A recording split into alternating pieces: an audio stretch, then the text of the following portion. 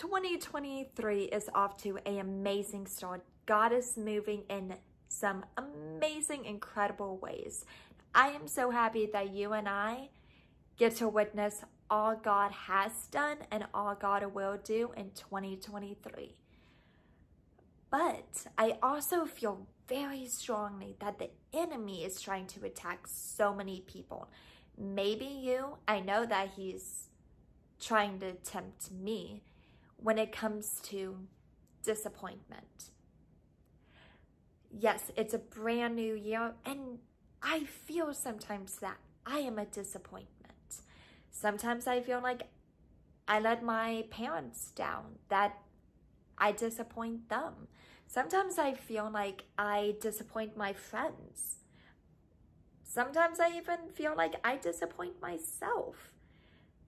That's the enemy trying to get at you, saying you are a disappointment. You do bring shame upon yourself, upon your family, upon friendships, but that's not what God says. God says you are perfectly loved, you are fiercely loved, you are my child. Because of the blood Jesus shed, we are made white as snow. Our sins are wiped away so long as we actively repent and actively seek Jesus.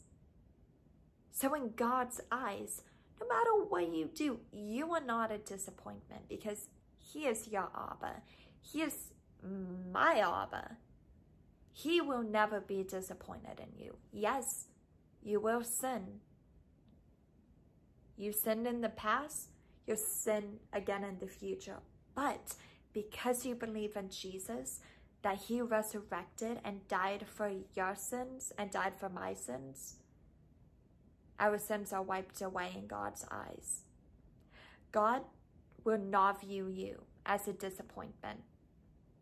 Your past sins, your future sins, your future mistakes, your present mistakes, God will use that as a testimony to encourage other people and to share the word of God. So whenever you think I'm a disappointment, don't focus on what people say, what society says, what social media says, even what you say and what you think about yourself. Go back to the Bible and see who God says you are. God says you are His beloved child. You are perfect in His eyes. You are righteous in His eyes. So even though our mindset may go negative and we may think we are a disappointment, stop, take a breath, maybe even walk away from people that may not be good to be around. Go in a private area. Grab your Bible, whether it's a book form or your phone, and remember who God says you are. You are loved, you are free, and you are not a disappointment in God's eyes. And in His point of view, that's the only one that matters. So I really challenge you, if you ever feel discouraged or that you're a mistake, take a step back of your situation. Go off in a private place where it's just you and God, and remember who He says you are.